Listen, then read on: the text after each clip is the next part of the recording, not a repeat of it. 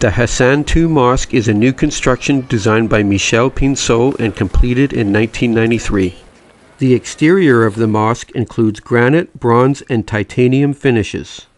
The mosque is so massive and detailed that it required 35,000 craftsmen and 50 million man-hours labor for its completion. The remains of Muhammad V, the father of Moroccan independence, are contained in this giant mausoleum crafted in white Italian marble. Every day, the ceremony of the hoisting and lowering of the royal colors is performed.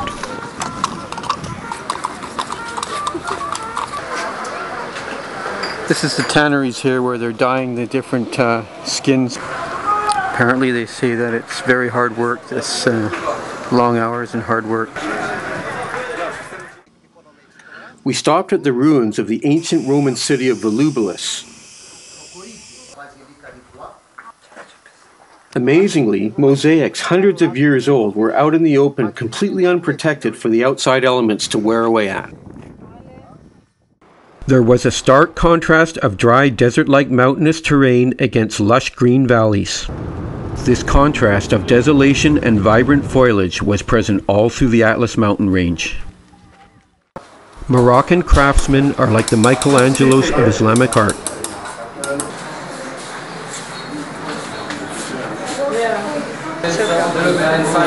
Amazingly, Islamic art patterns are hand-cut piece by piece and assembled into large works.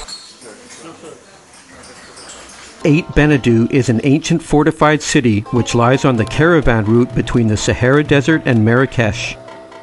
Numerous movie classics have been shot at Ait Benedou, such as Sodom and Gomorrah, The Man Who Would Be King, Jesus of Nazareth, Time Bandits, and Marco Polo.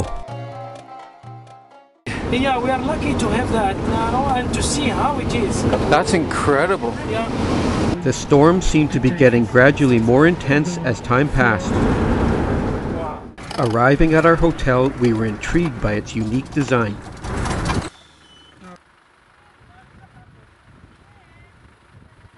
The bar area looked nothing like what we were used to seeing and had cushions where you lounged or lied down as you drank.